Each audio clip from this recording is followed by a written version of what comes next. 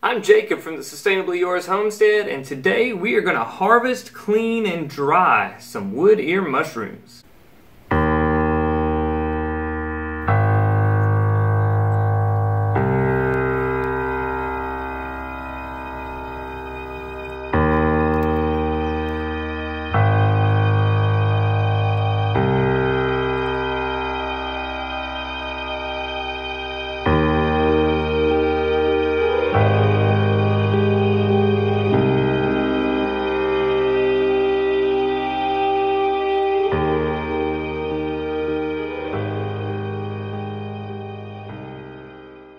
Alright, so I found a log here that had a pretty good collection of wood ear mushrooms on it. I've never tried these before, and I'm finally confident enough in my identification of them that I'm pretty sure that's what they are. I'm willing to give them a try. So I brought the log in, and I figured I would video my attempt at harvesting these guys. So I think what I want to do is just pluck it out like that.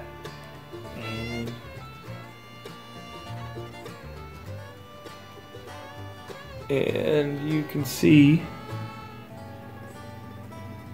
there's where it was connected to the log.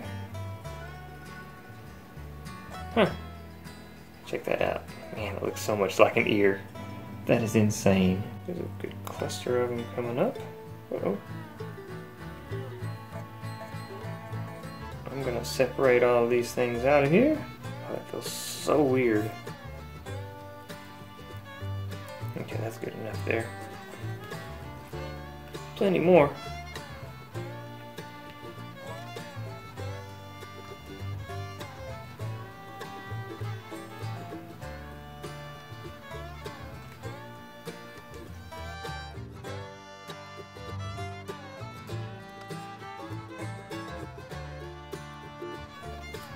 Alright, so we've cleared that log.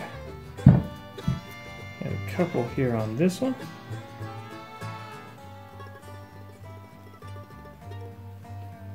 And there is our harvest. I have a few more that I've already harvested. They're upstairs, so I want to put these all together and get them washed up. And then I don't know if we'll set up the dehydrator or if I should just let them sit out to dry on their own. Here's the log that I pulled those off of. I think I'm just going to take this back outside where I found it and see if I can grow some more. I'll just keep an eye on it. Alright, so I think to clean these, I'm just going to turn on a little trickle of cool water. And we'll just make sure we get all the dirt and everything out of them.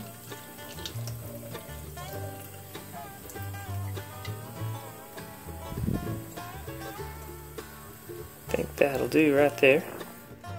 Just set this off to the side over here.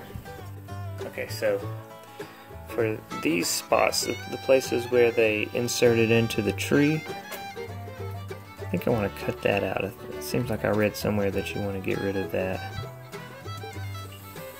So I'm going to cut that out of there.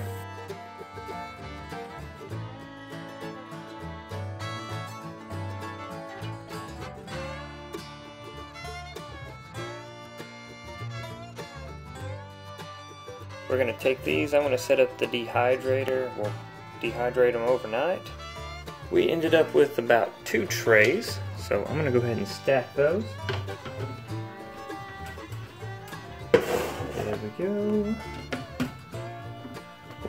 We'll turn this on, I'm going to turn it on the lowest setting. And we'll see what this looks like in the morning. And here's what they look like once they're all dried and shriveled up. Doesn't seem to be nearly as many here anymore. And you can listen. They're now pretty crispy and crumbly. If I wanted to, I could crumble them apart. That's how you know that they're dry and ready to be stored. And we are going to place them in a jar. I'll be able to seal it up until I'm ready to use them. That does not seem like all that many. Then again, I don't know how many of these mushrooms a recipe would call for. So I'm going to do some looking around online trying to find a good recipe that I want to try. When I find it, I'll be sure to video the experience and let you know how it tastes. Hopefully you've enjoyed this video. If so, be sure to give us a thumbs up and subscribe. And if you would like to see how these mushrooms turn out in some kind of a recipe, or if you would like to follow along while we try to turn our home into a homestead, then be sure to ring the notification bell so you'll know when to be back for more daily, sustainable living.